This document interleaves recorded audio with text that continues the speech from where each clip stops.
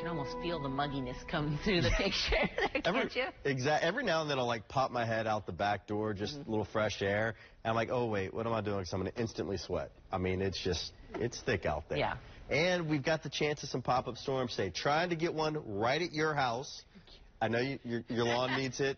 I know a lot of folks at home, that's the same story, but ample opportunity over the next 7 days to get some of these pop-ups. Fingers crossed. There you go.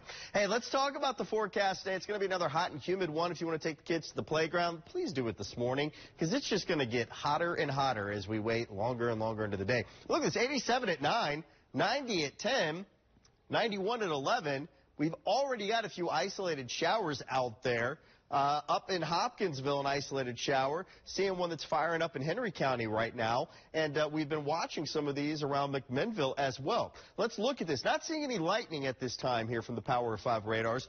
Most of these firing up, kind of moving off to the east. Take that back. Let me look at one. Yep, there was actually a little bit of lightning right there around Crofton. It looks like about 30 minutes ago. So I take that back. We have seen a few strikes of lightning now with some of these in southern Kentucky. McMinnville's had a few of these spotty showers, also south of Shelbyville right here in southern parts of Bedford County. As we go through the rest of the day, this is going to become more widespread in coverage.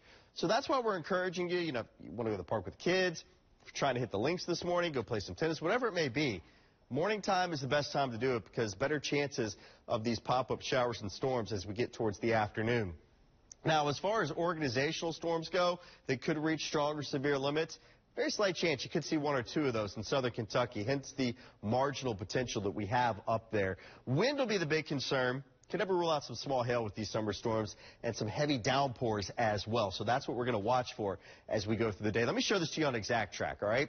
Here we are scattered with thunderstorms by lunchtime. This afternoon, notice there's more coverage, a little more widespread in southern Kentucky compared to the mid-state. So that's why we have that marginal risk up there, a little bit more in the way of ingredients with a cold front just to our north.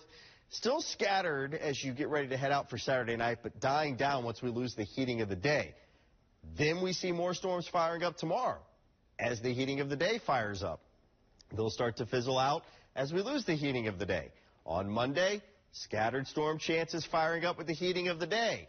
Once sunset occurs just after 8, we'll start to see that activity dying down. So I don't think it'll be problematic in canceling firework festivities, but it wouldn't surprise me, I should say, to see one or two maybe pushed back a few minutes as we wait for these storms to fizzle out, the ones that start closer to 8:30. I think if you're starting after 9, we'll be in good shape.